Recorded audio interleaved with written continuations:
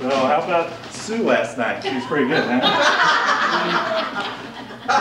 Well, you didn't get to see much of her since she was on my side of the bed. I don't mind being a voyeur. And I don't mind kind of, doing the oohs and ahs every now and then. It was good for me.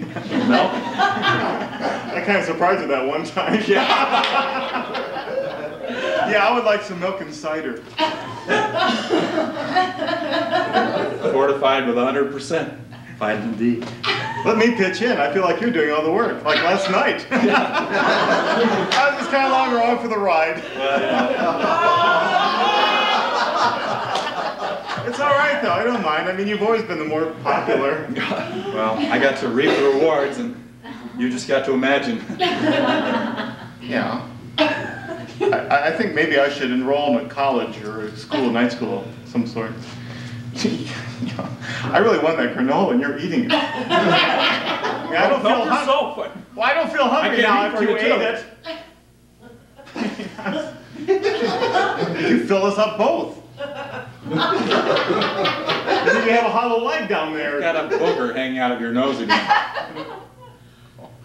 Just keeping that for later. No wonder she spends the time with me. You need to work on your hygienic problems. Your ears are dirty. Your hair. When was the last time you washed your hair? Can't remember, can you? No? See, my hair is fresh. Clean. See any dandruff on my shoulder?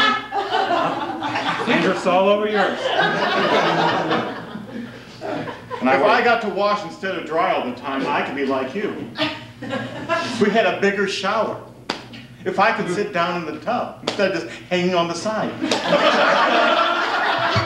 I feel like I'm on the sidecar of life here.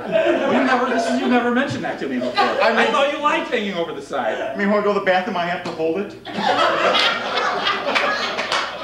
Well, you've got the stronger right arm. Well,